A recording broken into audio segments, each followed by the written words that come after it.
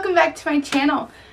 Today I'm so excited. I'm going to be doing my November wrap-up.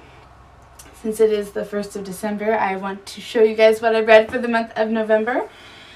I hope you guys had an amazing Thanksgiving. I'm sorry that I did not post a blog or a video, but we had 19 people in the house over Thanksgiving. It got a little hectic. There was no time to film and do everything and put it all together. So I decided to just go ahead and skip last week because of the holidays. I hope you guys aren't too distressed over it. I hope you guys had an amazing holiday if you celebrate Thanksgiving. If you do not celebrate Thanksgiving, well, I hope you had food. I hope you enjoyed your day. I don't know. I hope you enjoyed Black Friday. I know that some people, like in Canada, I saw Coffee and Chapters, they still do Black Friday even though they celebrate Thanksgiving in October, which is kind of funny, and I'm sorry we Americans sent that horrid tradition over to you guys. But if you did go Black Friday shopping, I hope you guys had fun, and I hope you got some really good deals, Christmas presents, books. I didn't go Black Friday shopping this year. My cousins had to leave Thursday night, so we missed out on the tradition, but that's okay.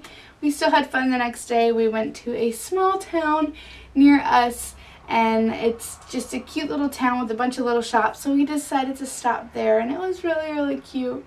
We enjoyed that, but there's always Cyber Monday, right? I did get some books from Book Outlet, so hopefully Book Outlet haul will be coming soon. Love that. But today, I don't have that. So we're going to be doing my November wrap-up. I got through a lot more books than I thought I would this month. I went through quite a few for pleasure. I did a couple for review, and then one for a book club that I absolutely loved. So without further ado, we're just going to go ahead and jump right in to seeing what I read and what I thought about them.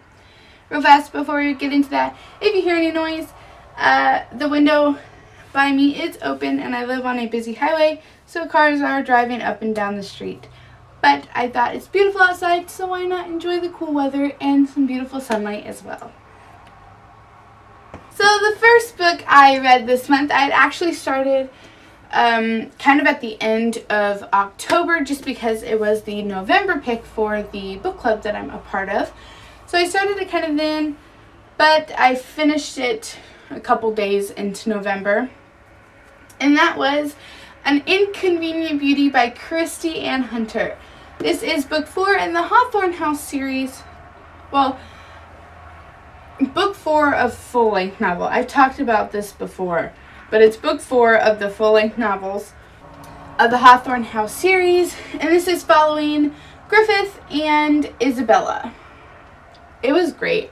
I loved it. I really enjoyed it. The family aspect had me laughing. It had me giggling. It had me smiling. Everybody and everybody's business was just great. I loved it. I believe I gave this a 4.5 out of 5 stars. I loved it that much. And I cannot wait to read the other books in the series. I do have two of the other books. I need to get the second one in the series, but I am very excited to read them, and I really enjoyed this book. I read No Other Will Do by Miss Karen Whitmire. I loved this book. This is following Emma and Malachi. It was so cute. They knew each other, and they were really good friends growing up. They met when they were about 11, I think. And they kind of kept in contact with each other throughout the years but didn't see each other. And then Emma needed his help. She runs the Harper Station, which is a town of all women and just women. Women do everything. There's only one man or two men that are allowed to come through. One is the Reverend who comes through, and 2 is Benjamin Porter, who is the he brings and takes their goods. But she sends for Malachi because there is some danger lurking. There is a outlaw who is trying to run all the women out of town. So she calls Malachi in, and it was really, really cute. I love stories like this where they know each other and they grew up and they haven't seen each other in years. Something about him is just so sweet. The suspense aspect to this book was amazing. I loved not knowing why the guy was after them. You know, I had a couple ideas running through my mind. I was completely taken aback at who the outlaw was and who was helping him out. There is a bit of betrayal. So that was really, really fun to read, and I really, really enjoyed it. I believe I also gave this one a 4.5 out of 5 stars on Goodreads. I love her books. I'm very, very excited to finish off the series, and I really, really enjoyed this, and I, of course, love her writing, and I love Karen Whitmire. The next book I read, I think I might have read this before Karen's book, but I don't care. It's okay, I read them, so I'm going to talk about it. That was Rules of Murder by Juliana Dearing. This is book 1 of the Drew Farthering mysteries, and I'm so excited that I was finally able to start it. It was so good. I really, really, really enjoyed it. It was a quick romance. Drew and Madeline, like, of course, they're already in love by the end of the book, but they don't get married yet. The rest of the series just, like, kind of follows their love story as well as other murders. I loved it. Like, there were a lot of deaths that I was really saddened over. Like, it was so terrible.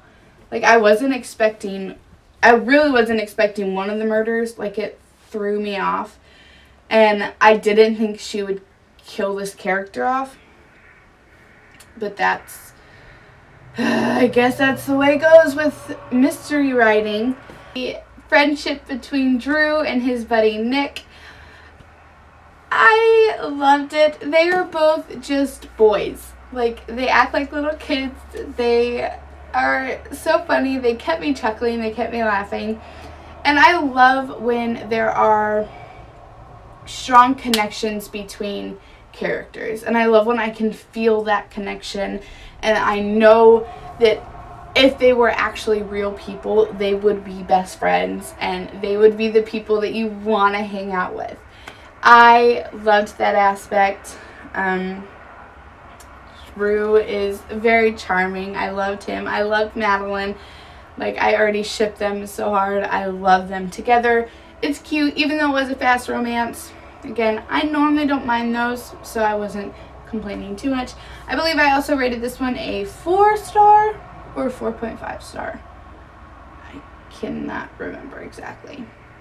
My link to Goodreads will be in the description, so you guys can check out my reviews and my ratings if you guys are curious what I actually really thought of the book, because it's been a month and I read so many other books that I can't really remember what I give it. I just know that I really did enjoy it, and I can't wait to read the other books in the series. The next book I'm going to talk about. Okay. I was not a fan. I wrote a review about it on my blog. I elaborated some on what I thought about it. Again, shameless promo for the love of Christian fiction.blogspot.com. Check it out if you want to. The Secret Life of Sarah Hollenbeck by Bethany Turner. I gave this one a 2.5 star out of 5, I believe. I might have given it a 3. I don't think I even went that far. I did not care for this book at all. I will tell you why. One, somebody made a comment on my blog that I absolutely agree with 100%. I think it might have been age that threw me off. I am a teenager, and there were a lot of things that they went through that I have never been through in life yet, so my experience is a little different, and my thought process is a little different than someone who might have been through these, or even an adult who knows people who have gotten through these situations. So this follows Sarah Hollenbeck, who is in her 30s, and she is divorced. she literally runs into the new pastor of this church, Benjamin something. I can't remember his last name. But she literally runs into him. He's also 30, and his wife passed away of cancer, and he has a daughter. And instantly, they were literally engaged a month and a half after they met. Which, fast engagements, fast relationships, fast romance in books does not bother me at all. Because it's fiction, it's a book. It has to be done in a certain number of pages. I get that. However, this seemed so unrealistic that I almost didn't finish it, but I kept pushing because I was like, Alicia, maybe it gets better. Maybe there's something to it.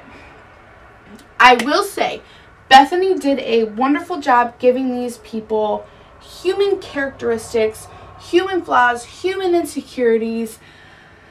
I felt a connection to the characters, disliked them quite a bit.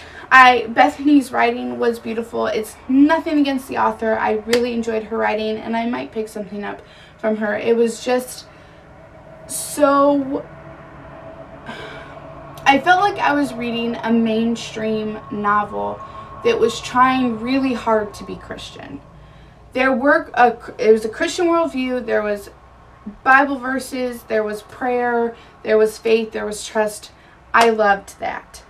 But Sarah literally became a Christian in like 2 sentences, which again didn't bother me. It has to happen fast. But no, it didn't feel like there was enough trial for her personally and individually. Like, I felt like she became a Christian and then she was literally in a relationship in the next chapter. There was no growth for her individually, is what I'm trying to say. She became a Christian, and then I felt like she was almost trying to stay a Christian so she could stay with the pastor. And, like, as the book was going on, her faith grew. Do not get me wrong. She stayed a Christian, and I loved that. I have no qualms with that. I don't like that there wasn't... It seemed unrealistic. Like, I'm at a loss for words. I hope I summed it up some in my review. Again, it's on my page. I will link it in the bio because I don't think that this is not... I would not recommend this to my sister. I would not recommend this for any of my friends who were my age. However, if this was something... If I knew somebody was going through an issue with insecurities and fears and issues with their past, and they feel like they don't measure up and they're upset and they can't get over their past, they haven't forgiven themselves for stuff that they've done, I would probably recommend this to them. Again, if they're older, if they've been divorced, if they've lost a spouse, or they are a single parent, this could be for them. It wasn't for me. The story itself was not for me, and that's okay, because we're gonna find those books that aren't for us. It wasn't anything that the author did. I just didn't care for the story. It was very husband and wife. It was very husband and wife status stuff that would be great for someone who was going through that at the moment. Since I am not, and this was not something that I enjoyed, and I honestly would not pick up this book again. I did enjoy that this book was based in Chicago because I live about 30 minutes from there. My dad was raised in Chicago, and she actually made a point in the story that his mother and father-in-law are pastors in a small town of Algonquin in Illinois. My grandparents actually they did before my grandpa passed away. They pastored a church in Algonquin. It is an actual town. It is very small. It is very cute. And my best friend, actually, her family now pastors the church in Algonquin. So that was really cool for me to see. It made me smile, made me think of my grandpa. So I did enjoy that. I enjoyed some aspects of it. I really did. But it wasn't for me. So I do believe I gave this a 2.5 star. But I will be looking out for something else by Bethany Turner. I did enjoy her writing style, but not for this particular book. The next book I have been looking forward to reading for a couple months. I got it. I loved the idea, the theme, the plot, everything was so unique and so brilliant, and I was so excited to read it. And I DNF'd it. I did not like it. This month was full of ups and downs, reading wise, books that I loved, books that I did not. I have come to the first historical fiction book, well, I think, that I can remember that I did not finish and did not enjoy. That, my friend, would be Bees in the Butterfly Garden by Miss Maureen Lang. Again, nothing against the author. I really enjoyed her writing style. I talked to a couple of my reading friends on Facebook, and they all said that they really enjoy Maureen's books. Pick up something else. They had a hard time getting into this one as well. This is following Margaret Davenport, or Meg Davenport, she likes to go by that, and Ian McGuire. Okay, so Meg has lived in a boarding house her whole life. Her father kept her there. He paid for it. But her father is a thief. So, he dies. And she goes to his funeral. She doesn't know that he's a thief. She goes to his funeral. And she meets Ian. Ian is John's protege, and he's like a son to him. And he doesn't want Meg to find out that her dad was a thief. Well, she finds out. And it's like everything clicks into place for this girl. She will not go back to the boarding school, which is better for her. She won't take anybody's advice these are people who just met her and are already trying to keep her safe. They are already trying to help her, keep her reputation, and help her marry wealthy. She won't listen to them. She doesn't want to go back. She thinks that because her dad is a thief, that, oh, it's in her DNA and she's a thief too, and is trying to use her connections to help them out and help them steal. I wanted to pull my hair out. Meg is 18 years old in the story. I thought, like, age. Okay, cool. I'm 18 too. I can connect with her, right? No. I literally, if you want the epitome of naive teenager who is so blinded by what she thinks she knows and no growing up, like I got to chapter 14. I tried. Nope. No. I even skimmed through, which I never, ever do. But I was like, you know what? How does this book end? Because I'm not going to pick it up again. It goes on and on and on and on till the end of the story. Just of her not listening. I don't know. I did not like it. I liked Maureen's writing style. Her style was great. I might pick up something from her again. But this, I couldn't even finish it. And that's so hard for me. I talked to quite a few people, some friends of mine, and I was like, I can't stand her. Like, I don't know what to do. And they're like, just put it down, Alicia. Pick up something else.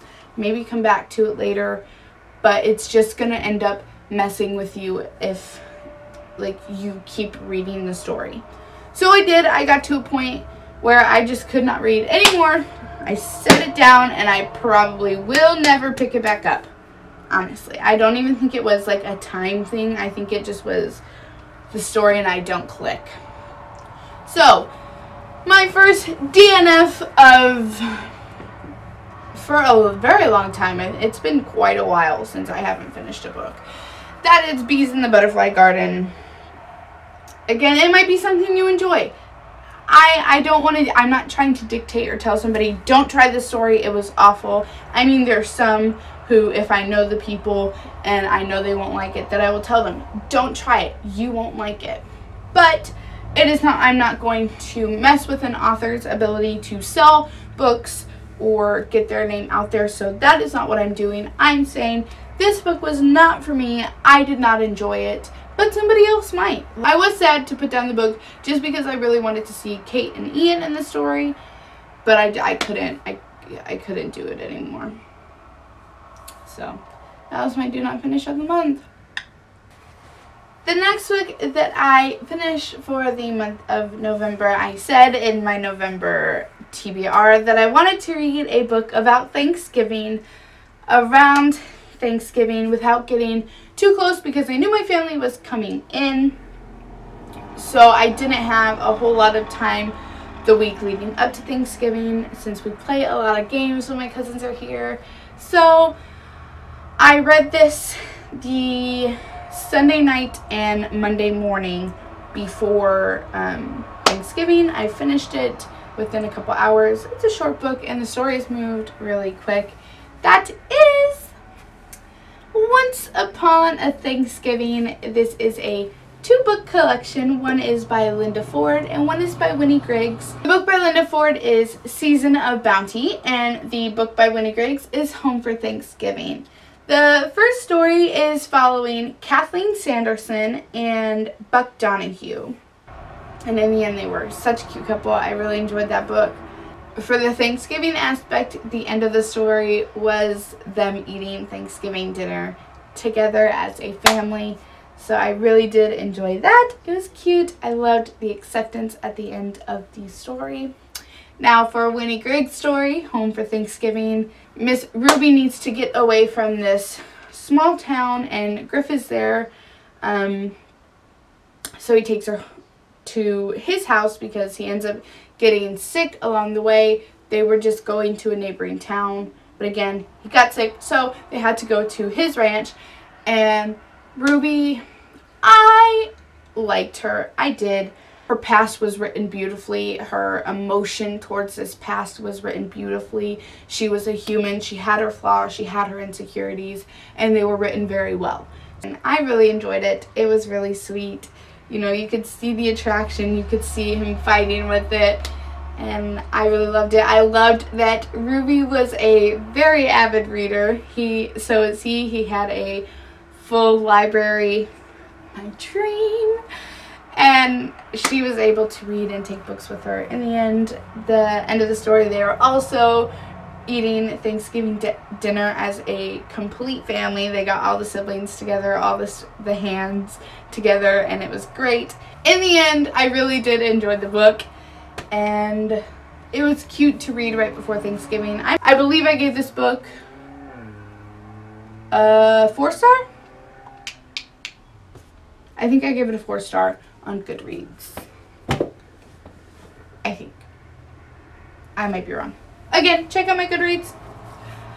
If you want to, you can follow me. Last book I read in paperback form. I've heard so many wonderful things about this author, and I finally picked up a couple of her books a few months back and decided that it was time. So I picked up and read Huntress of Thornbeck Forest by Miss Melanie Dickerson. This was really cool. I enjoyed it as my I enjoyed this as my first book by her. I did enjoy the book. This is following Odette Menkles and Morgan Hartman.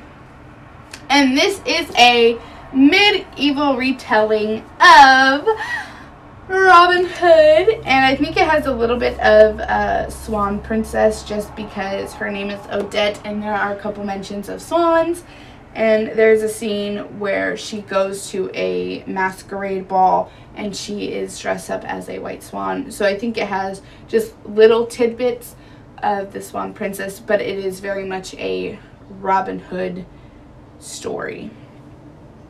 But it switched because Miss Odette herself is our Robin Hood, and Jorgen is our forester who's trying to catch this poacher. And they do fall in love, and there is some suspense and people who I didn't expect to turn and betray her, and I was taken aback a few times because I was like, oh, what? Like, I was kind of getting this feeling in the pit of my stomach where I'm like, okay, I don't know if I trust this person completely. They almost seem too good to be true, or they just kind of got on my nerves as a character. Poof! No wonder why. Trust your instincts, people, because they betrayed her in the end and they were actually bad guys. I fell in love with the Margrave. I fell in love with him. I cannot wait to read the next book, which is The Beautiful Pretender, which is book 2 in the series, because it's about him. And I'm so excited because I love him already. I'm very, very excited. Very, very, very excited about that one. But I did enjoy the story of Odette and Jorgen.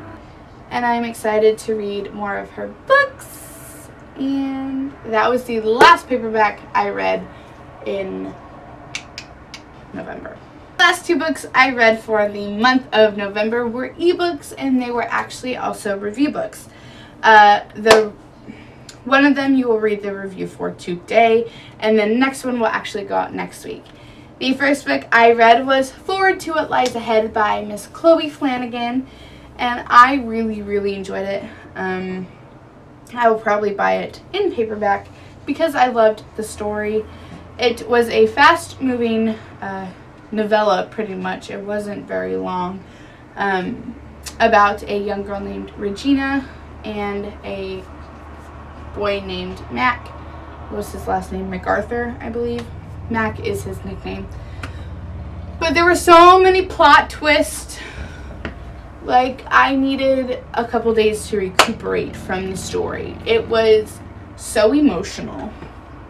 Books don't make me cry a lot, but I literally sat and tears came to my eyes. It was a great story of love and redemption. It was beautiful. It was written wonderfully. I didn't really care for Regina at first. She just kind of annoyed me. She was so logical and just blah, blah, blah, blah, blah. But then I started reading and I realized why she was, and I really connected with her. I loved her characters. I really, really enjoyed the book. Yeah, there were so many plot twists, and I was not expecting them at all. Like, the twist and turn of events, I just wasn't expecting.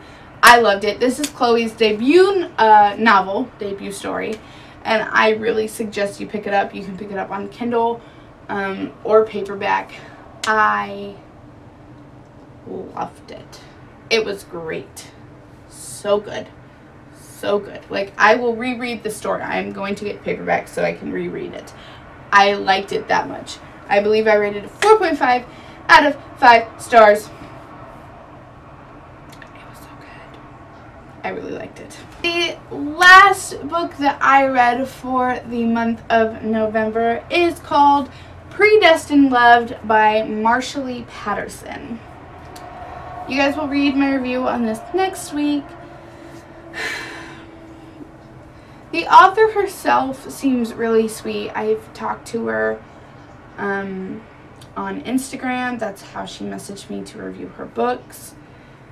And I just...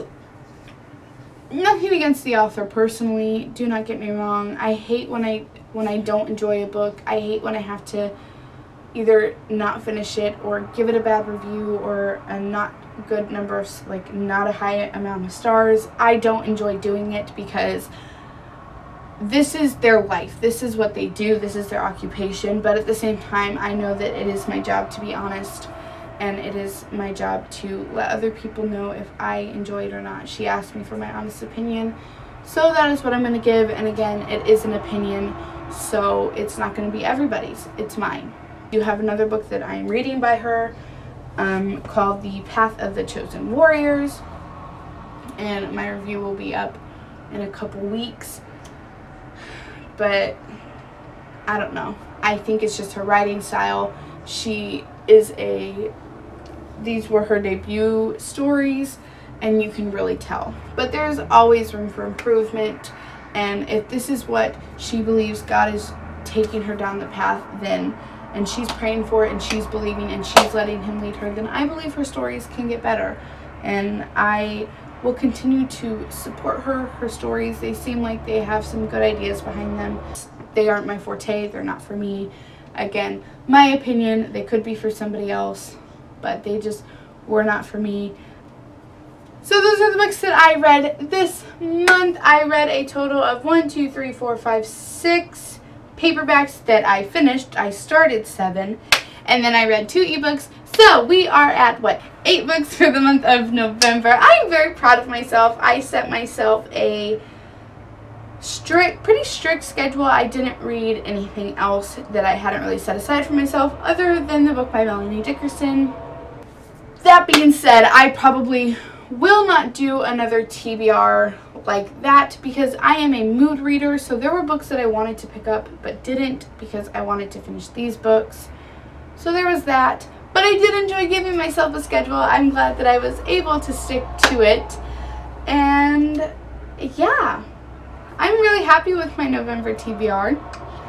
And for the month of December, I don't have a set TBR. I will be focusing, like as in pleasure books, I will be doing review books for the entire month of December. But yeah, the month of December will be spent reading all my review books that authors have kindly sent me. And then hopefully the month of January I will be able to get back to all of my other books, my beautiful other books that are on my shelves. I hope you guys enjoyed today's video. I hope you guys had an amazing holiday. Check out my blog, fortheloveofchristianfiction.blogspot.com, and check out my Instagram, fortheloveofchristianfiction. And I will see you guys next week with a fun video. Alright, bye!